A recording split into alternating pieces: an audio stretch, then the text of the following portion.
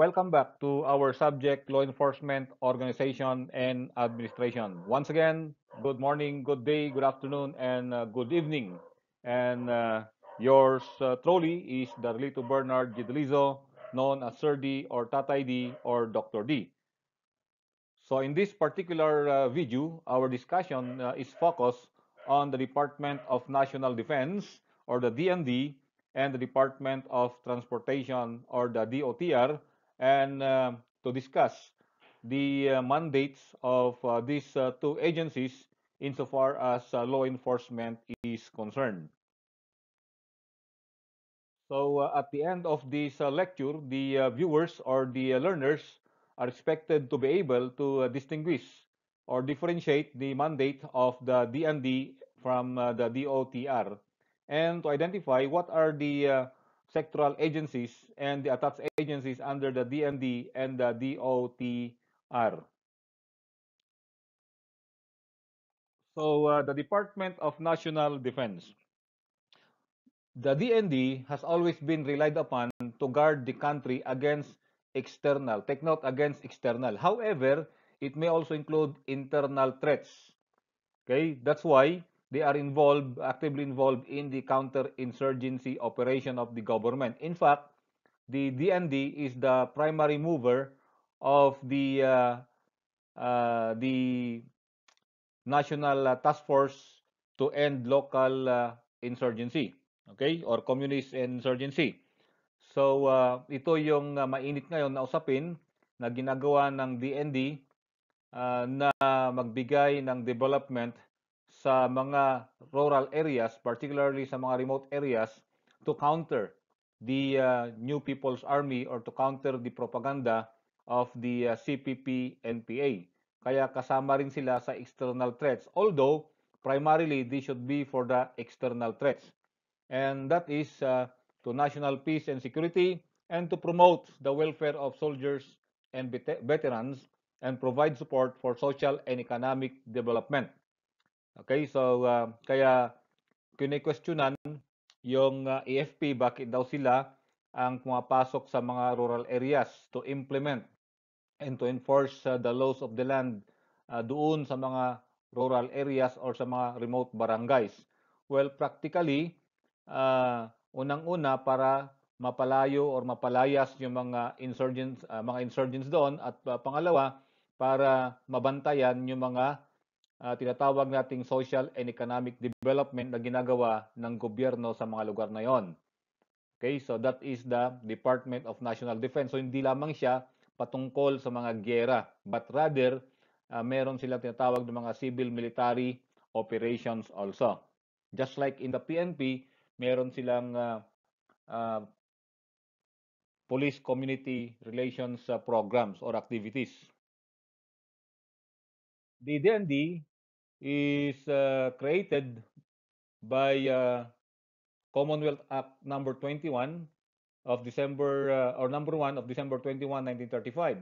It was known or it is known as the National Defense Act, and it created the Council of National Defense that is to advise the President on all matters pertaining to national defense policy. And for the Commonwealth Act number 430 of May 31, 1939, before World War II, as implemented by Executive Order 230, the Council of National Defense was then renamed or created into the Department of National Defense. And by virtue of Executive Order 94, after World War II, on October 4, 1947, the DND was charged with the duty of supervising the national defense program of the country. In other words, yung mga armed forces of the Philippines natin, no? Na siya ngayon ang pinaka-supervising agent ng ating government. The Office of the Civil Defense, the Philippine Veterans Affairs Office, and the National Defense College of the Philippines and the Government Arsenal. So, yun ang mga attached agencies ng Department of National Defense.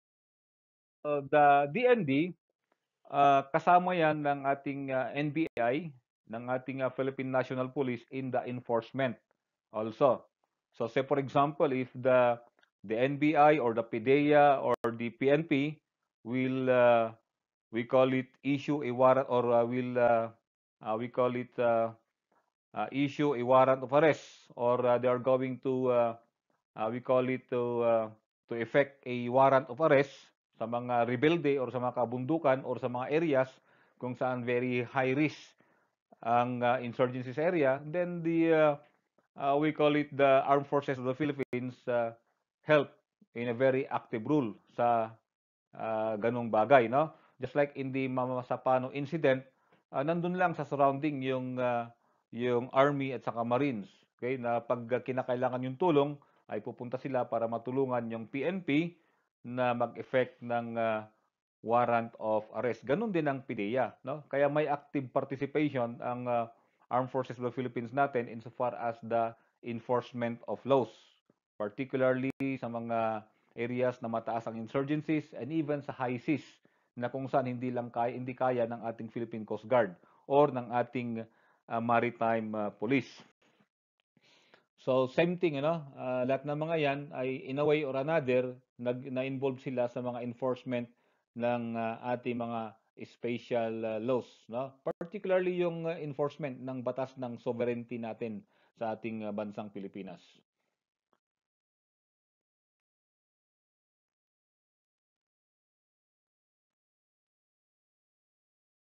So let's go now to the Department of Transportation. Well, the Department of Transportation was formerly known as the Department of Transportation and Communication. Okay, let's find out why it became the Department of Transportation, not the DOTC. But first thing first, what is the mandate? Meaning, ano yung mandatory na trabaho ng DND or DOTr insofar as enforcement is concerned. So the primary or the mandate is they are the primary policy, planning, programming, coordinating, and implementing and administrative entity of the executive branch of the government, meaning the president, on the promotion, on the development and regulation of a dependable and coordinated network of transportation systems, as well as in the fast, safe, efficient, and reliable transportation services. So in transportation management or in traffic management, the major aspect of transportation management or traffic management is the law enforcement service, no? So kinakailangan 'yan. So maraming batas, anything connected to air transport, anything connected to marine transport and to land transport, more or less ang pinaka-mother agency niyan is yung Department of Transportation. And of course, there are sectoral agencies and attached agencies to this department. So, Republic Act 10844, Section 15 in particular, paragraph A6, it created the Department of Information and Communications Technology, the city. Therefore, tinanggal yung communication sa DOTR. So with that, all the operating units of the DOTC, just like say yung National Telecommunications and others, with functions and responsibilities dealing with communications are abolished and their powers and functions, applicable funds and appropriations, record, equipment, property, and personnel transferred to the DITC or DICT. So it was renamed the DOTC to DOTR para sa DOTR ay purely transportation na lang. Okay? Kasi kailangan mag-create ng panibagong DICT because of the advent of technology, computer technology, communications technology that we have today at hindi na kayang i-regulate lahat yan at enforce lahat yan ng DOTR. So masyadong malawak na yung magiging scope ng DOTC kung hindi yan gagawa ng separate na tinatawag natin department for purposes of information and communications technology. Executive Order number 125A, amending Executive Order number 125 entitled Reorganizing the Ministry of Transportation and Communications. That was the time of Marcos. The time of the the former President Marcos. So nag-create sila ng Ministry of Transportation and Communication na naging DOTC nung panahon ni Cory Aquino. Okay, it reorganized the Ministry of Transportation and Communications and it defines all the powers and functions and for other purposes, na? you have the Executive Order number 546, still during the time of President Marcos. It created the Ministry of Public Works and Ministry of Transportation and Communication. So medyo nagkakaroon ng overlapping, no? The function of the MTC now, okay, is the policy formulation, industry services regulation, infrastructure development, and international cooperation. And take note, the Ministry of Public Works, which is known today as the Department of Public Works and Highways, sila ngayon ang mga sila ngayon ang nagre-recommend at nag-install ng mga traffic enforcement signage, no? So, yung mga traffic laws natin or mga traffic signs natin, ang DPWH ang primary agency na naglalagay doon because sila ang nakakaalam kung ano ang nararapat sa isang portion ng highway. So sila ang naglalagay noon. And the police officers in the LTO, sila lamang ang nag-i-enforce or nag-apprehend. So may connection yung DPWH sa enforcement ng batas trapiko natin or batas transportation natin. Because, say for example, only the engineers know kung gaano ang maximum capacity ng isang kalsada or ng isang bridge. So sila ang naglalagay kung ilang tons ang limit ng isang kalsada. So in a way, involved sila sa enforcement ng transportation, particularly in the land transportation. So what are the sectoral agencies? Ito yung, pag sinabi nating sectoral agencies, ito yung mga tatlong sektor sa transportation natin. Okay? The air, the maritime, and the land. However, dito sa DOTr natin, nakafocus lang sila doon sa land transport natin saka sa maritime transport natin. Kasi yung sa aviation, yan ay babagsak na mga attached agencies. So under the land transportation, dalawa yan kasi mas marami ang gumagamit ng land transportation sa Pilipinas as compared to maritime transport and to air transport. So you have the Land Transportation Office and the Land Transportation Franchising and Regulatory Board. And on the maritime transport, you have under that is the Philippine Coast Guard. Okay? So the Land Transportation Office is a sectoral agency of the Department of Transportation by virtue of Executive Order number 125 and 125 as mentioned, okay, during the time of President Cory Aquino, and later on, okay, further reorganized by virtue of Executive Order number 226 again in 1997. So under the Land Transportation Office, ano yung rule niya doon sa enforcement? Well, dalawa yan, no? Mayroon yung tinatawag nating Law Enforcement Service. Nandiyan yung mga tinatawag yung mga flying squad. Then part of enforcement is the adjudication. So they have the Traffic Adjudication Service. If you are in the region, you call them the ARTAS or the Regional Traffic Adjudication Service. So doon naglalaro yung trabaho ng land transportation insofar as enforcement is concerned. However, okay, they are also, or the land transportation also is the primary agency that enforces the Republic Act 4136 and all and other major transportation or traffic laws in the country. So the LTO, they promote the safety and comfort of the traveling public with respect to motor vehicles by enforcing, okay, by enforcing the proper registration, the proper inspection of motor vehicles, okay, the issuances of licenses to motor vehicle drivers as well as conductors, okay, so in-enforce nila yung batas trapiko as set forth by RA 4136, the collection of fines and penalties for motor vehicle and apprehension and adjudication of traffic violators and the enforcement of Republic Act 4136. So, malaking bahagi ng enforcement ang trabaho ng Land Transportation Office. Okay? Because lahat ng lugar sa Pilipinas ay mayroong kalsada. At habang may kalsada, mayroong sasakyan. At habang may sasakyan, mayroong batas na sumasaklaw sa kanila, and yung Land Transportation Office ang pinaka-primary office to do that job. And of course, the PNP, the HPG, as well as the local government traffic management services are also deputized by the LTO insofar as enforcement of the Republic Act 4136 is concerned.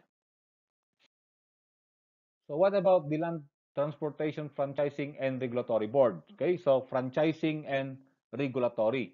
So if you would like, no, kung gusto mong mag-business ng transportation, that is a business, meron kang registration yan. Mariregulate yan. Hindi basta-basta na may sasakyan ka ay pwede mo nang ipasada. Kailangan yan, makakuha ka ng franchise, okay? Makakuha ka ng authority to operate and ma-regulate yan. May regulation. Ano yung mga bawal, ano yung mga hindi pwede na pampasadang sakyan. So it was created by an executive order in June 19, 1987 to simplify the land transportation industry. So yung business ng land transportation.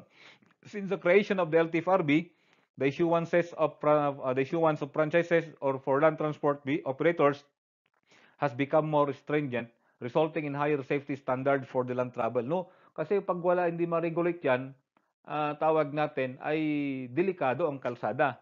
May mga rolling coffins na tinatawag natin. So before you can get a franchise or makapag-renew ka ng franchise mo, magkakaroon ng ocular inspection yung motor vehicle.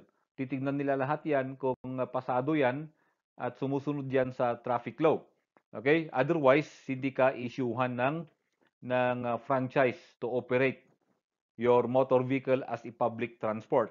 And of course, technical evaluation the technical evaluation staff of the LTFRB ensure the operating and safety standards of commercial and private vehicles are observed prior to the issuance of operating franchises. That is on the area of motor vehicle inspection.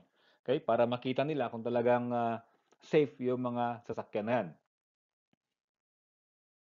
Let's move on sa marine transport. Ang pinaka-primary agency dyan na nag-enforce ng mga overloading and other violations sa marine transport is the Philippine Coast Guard. Okay? So the Philippine Coast Guard was taken out from the Philippine Navy.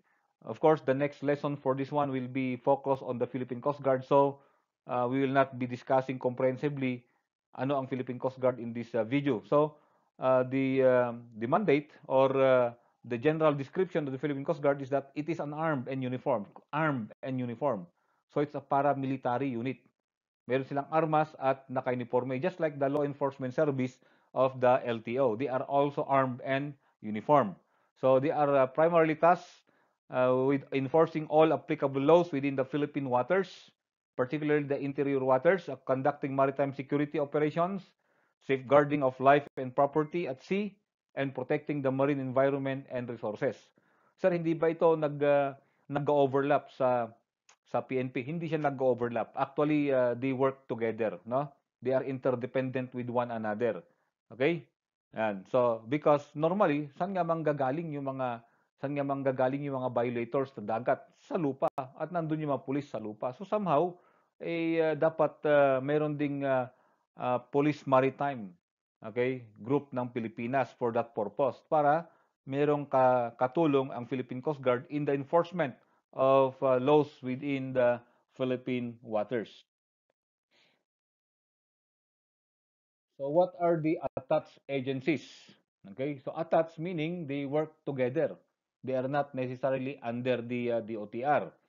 Okay, so you have the Office of the Transportation Security, and you have the Civil Aviation agencies, and you have the road transport agencies.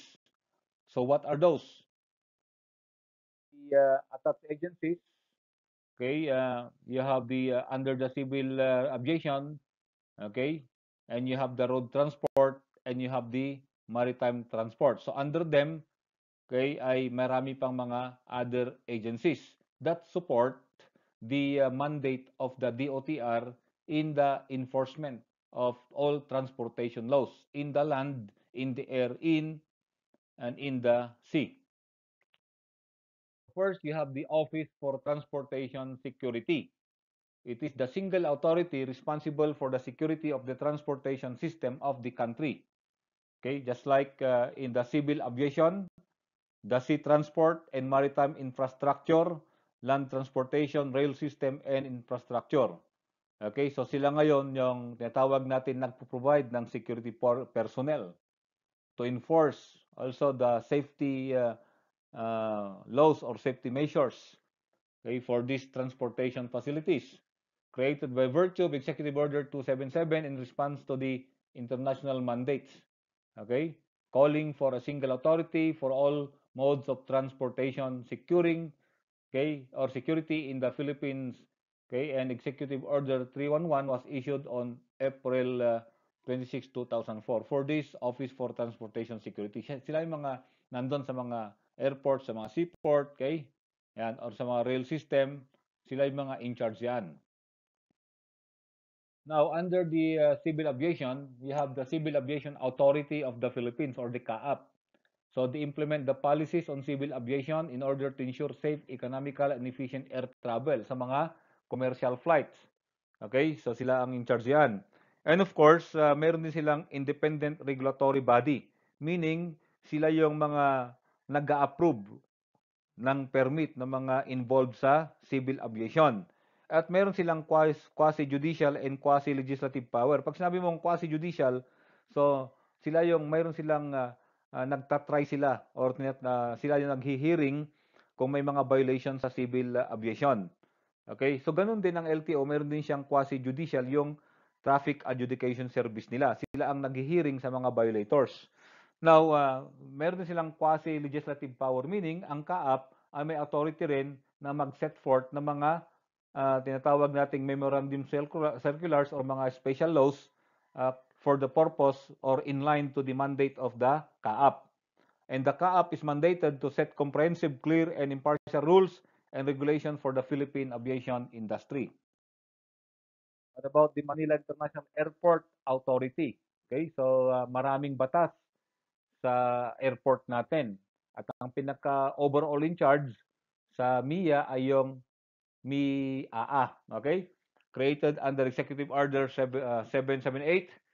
It provides safe, efficient, and reliable airport facilities for international domestic travel at the Ninoy Aquino International Airport. And it is also tasked with promoting NAIA as a center for international trade and tourism. So, sila na tumitingin doon kung properly enforced yung mga batas doon. Sila tumitingin doon kung properly implemented. Okay? Yung mga tungkol sa civil aviation and the air transport. And of course, they say to it na maging safe ito at maging attractive ito upang mai-promote nila ito sa international trade and tourism. Kasi minsan, yung airport pa lang, ay malaking tourism na yan. Say for example, punta ka sa Hong Kong, particularly punta ka sa Singapore. Sa Singapore pa lang, para ka ng you are already entertained by the airport alone. No? Ganon yon. Kasi sa airport pa lang ay pwedeng makapag-welcome na yan or pwedeng makapag-encourage na yan ng mga tourists. And we know that tourists is one of the major sources of income in any government or in any state. So sa Clark International Airport Corporation, so mayroon tayong Clark International Airport. Now, may mga batas din doon. Okay? So sila ngayon ang bahala din whether everything is implemented and enforced, okay, within the Clark International Airport. So ginawa na nito na world-class airport na rin at ongoing pa rin ang development ng Clark International Airport. And usually yan yung secondary airport of choice sa mga Luzon. Pag matraffic sa Maynila, you have a choice na doon ka sa Clark lumapag if you are coming from other countries or other place para makaiwas ka ng transportation problem sa Manila or NCR. So you have the Civil Aeronautics Board. Okay, so it is tasked with regulating, promoting, and developing the economic aspects of civil aviation in the Philippines. And it regulates the lease, the purchase, and sales of aircraft. So sila ang nag-regulate noon sa pagpapaupa, no, pagbili, pagbebenta ng mga aircraft. At sila rin ang nagsusupervise sa mga laws, okay, whether properly enforced, yung mga merging of domestic air carriers, na sila yon, yung Civil Aeronautics Board. Then you have also the MIAA in Cebu, but it is called the Mactan Cebu International Airport Authority. So kung anong trabaho ng Manila International Airport Authority, ganon din ang trabaho nitong uh, Mactan Cebu International Airport Authority doon sa Cebu. Because the Mactan Cebu International Airport, yan yung tinatawag natin pinaka-gateway sa Central Visayas.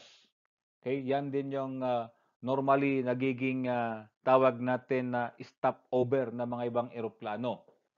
So, in charge of operating and maintaining the Mactan International Airport, which is currently the premier gateway to the Central Visayas, and provides airport safety and security, and also implements airport rules and regulations.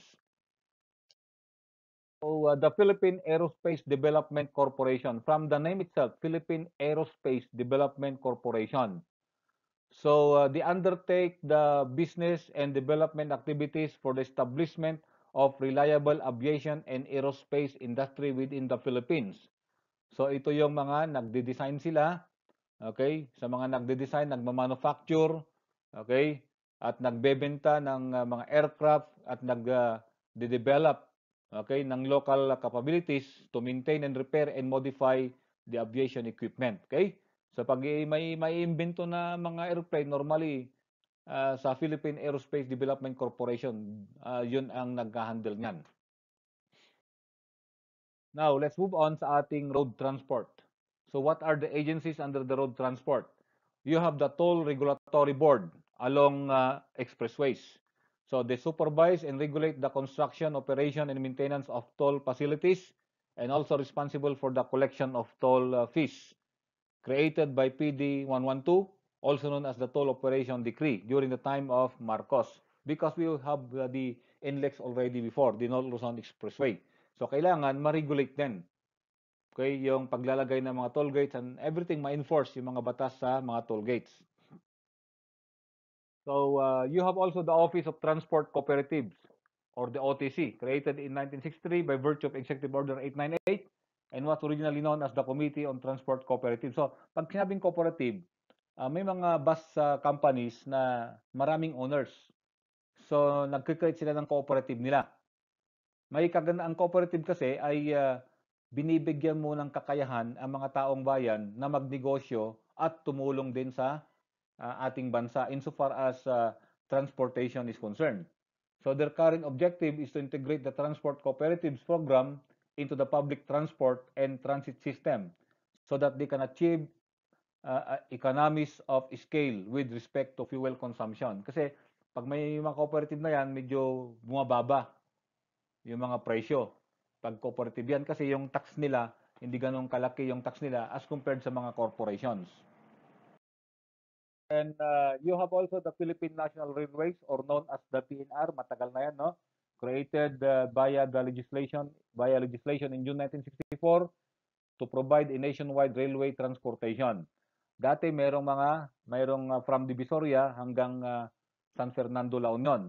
Okay, so medyo nung panahon ni Cory ay tinanggal ang mga yan. Ngayon, they are planning to or mayroon na mga plano at mayroon na mga ongoing construction para mas dadami pa ang railways. Kasi iba pa rin yung railway kasi. Iba pa rin yung economy nito, iba pa rin yung bilis nito.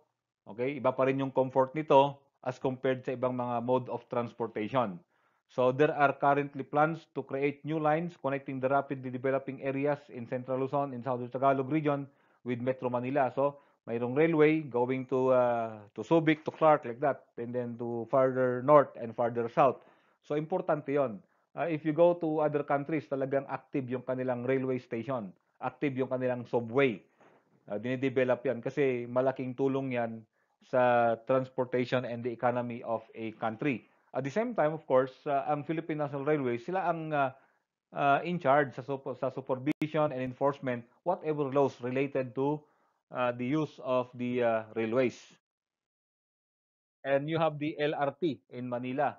So there is an LRT authority, or LRT authority, created by Executive Order 603 of 1980, kasi ang mayroon ng LRT nung panahon ni Marcos. Nagsimula na yan. So para ma-construct, ma-operate, at of course ma-enforce yung mga batas tungkol sa paggamit ng LRT. And nagkaroon ng extension ng LRT from Baclaran in Pasay hanggang sa Monumento in Caloocan. If you have been to Manila, makita nyo ang dami ng LRT doon. Okay, nagsanga-sanga na yung LRT doon.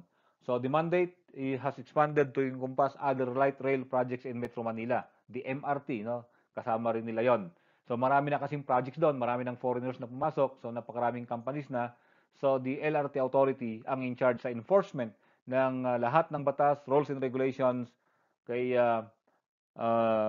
covering the operations of light rail transits in Manila. You have the North Luzon Railways Corporation or the NLRC or the North Rail, created to implement the North Rail project, a major undertaking of the Philippine government which aims to build a fast, reliable, and efficient railway system in Central and Northern Luzon. So, partner ng PNR. The railway system is expected to further enhance the development and growth potential of the aforementioned areas, no? Central, Northern Luzon areas, no? So, may mga ongoing projects. Hoping that 10 years from now or 5-10 years ay mangyayaring yan. Malaking bagay yan sa transportation and economy.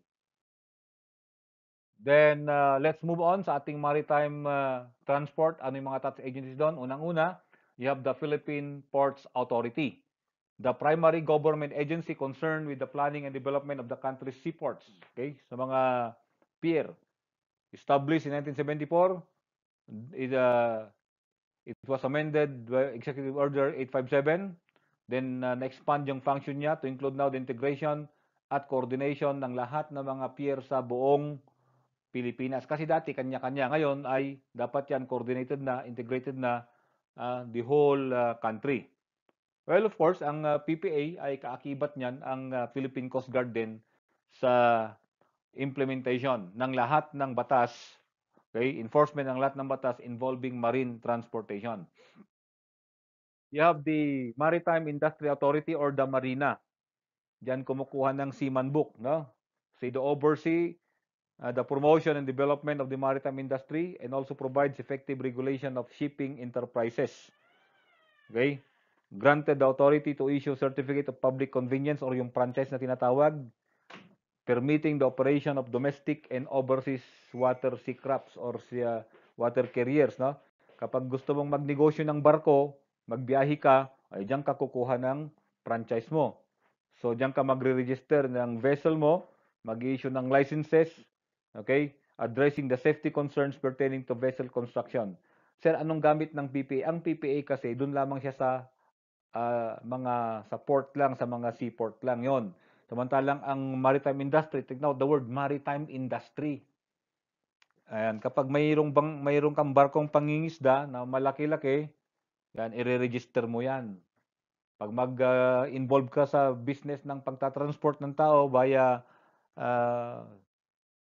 marine vessels, diyan ka magkukuha ng franchise at kukuha ng mga licenses. At of course, kasama rin sila sa enforcement ng maritime law. So you have the Cebu Ports Authority, created through RA 7621 of June 26, 1992. It began its operations and officially took over on January 1, 1996. Okay, took over all Cebu ports. Marami kasi yan sa Cebu. Administer all ports located in Cebu Province, thus effectively separating these ports from the Philippine Ports Authority. So sila ngayon ay natawag natin nakahiwalay sa Philippine Ports Authority. Kasi malawak masyado ang Cebu, maraming mga islands yan. At sa Central Visayas kasi, ang pinaka-main travel nila dyan ay kalimitan ay yung sa barko. No? Ang mga island to island travel. Mas marami yan sa tawag natin sa barko rather than airplane. And finally, you have the Philippine Merchant Marine Academy. Okay, just like the Philippine Military Academy, but this was known as the Philippine Nautical School before, okay, when it was created in 1963 by RA 3680. So ito yung training ground para makapag-produce ng mga merchant marine officers, okay, na pang-international ang caliber nila. Ayan. So, ang mga yan ay mga reservists ng Philippine Navy. So, meron silang option kung gusto nilang maging active officer ng Philippine Navy. Pag pumasa sila, pwede. Or magpa-enlist sa Navy. O kaya naman pupunta sila sa tinatawag nating marine industry or sa maritime industry. So they spearhead the Philippine efforts in international trade and are also capable of serving as auxiliary naval officers during times of conflict. Okay? So yan ang trabaho nila. So of course, they are trained for the enforcement of nautical and maritime laws also. Okay? Kasama yan yung mga maritime environmental laws. Okay? So those are the agencies and some of the functions of agencies under the DND and the DOTr. About the Bible, anong sinasabi niya patungkol sa paglalakbay? In Matthew chapter 7 verse 13 to 14, sinabi doon ng ating Panginoon Jesus, enter by the narrow gate, for the gate is wide and the way is easy that leads to destruction. And those who enter by it are many. For the gate is narrow and the way is hard that leads to life, and those who find it are few. Okay? Kaya sabi ng ating Panginoon Jesus, I am the way, the truth, and the life, and no one cometh to the Father except through me. Sabi niya, so yung tunay na daanan, no? He is the true way. Now, sinasabi doon na sa mundong ito, dalawang daanan, dalawang kalsada ang dinadaanan ng mga tao. Yung isa malawak, maraming pupunta doon at kokonti lamang ang pupunta sa maigsing daanan or sa makipot na daanan. Yung malawak na daanan, di nila alam, yun ang nagkukos ng spiritual death. Okay? Kokonti lamang ang nakakakilala at nakakita ng tunay na daanan ng kaligtasan. Of course, sabi ng Proverbs 14:12, sabi niya, there is a way which seemeth right unto a man, but the end thereof are the ways of death. Okay, so sa buhay natin, personal na buhay natin, may mga daanan na ikala natin tama, pero sa dulo pala noon ay magkokos ng ating kabiguan. So with that, try to pray and understand saan ka nga dapat dadaan sa buhay na ito and even sa mga decision mo sa pang-araw-araw as the Lord na dalhin ka niya sa tamang landas at sa tamang daanan. With that, thank you very much for listening. Thank you for watching. If you have not subscribed yet, please subscribe and click the notification bell. Thank you very much and God bless us all.